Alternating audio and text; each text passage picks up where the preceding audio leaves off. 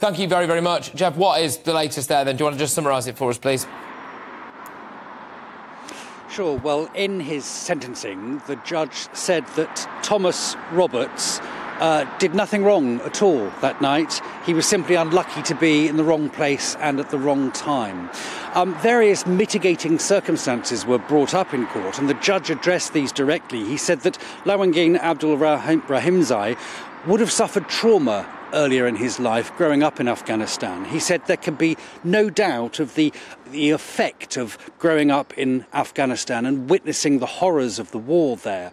He said, "I accept that his past life experiences have left him very damaged, affected how he reacts to other people and to certain situations."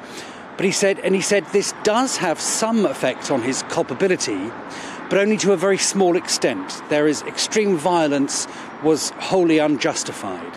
He goes on to say that he had gone out seeking trouble that night with a knife in his pocket.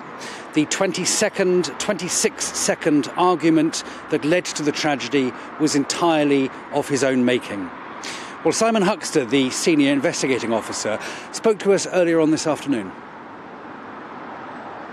Thoughts are with the family and loved ones of Thomas Roberts, and I want to thank them for the dignified way that they have conducted themselves throughout the investigation and court proceedings.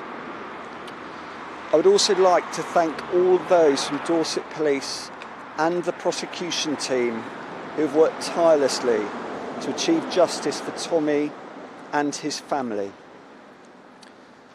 Tommy's family and loved ones have suffered an unspeakable loss as a result of this horrific incident involving a knife. If anyone out there believes that someone is in a possession of a knife or offensive weapon, please contact the police immediately.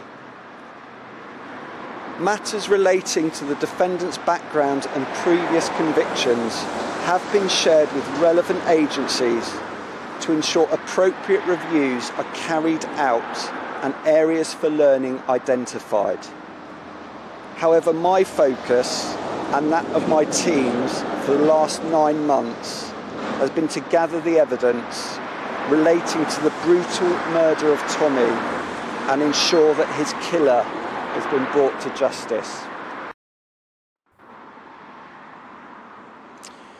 Well, before the sentencing, we heard some pretty harrowing victim statements, particularly one from Thomas's girlfriend, who talked about life now as being trapped in an endless cycle of disbelief.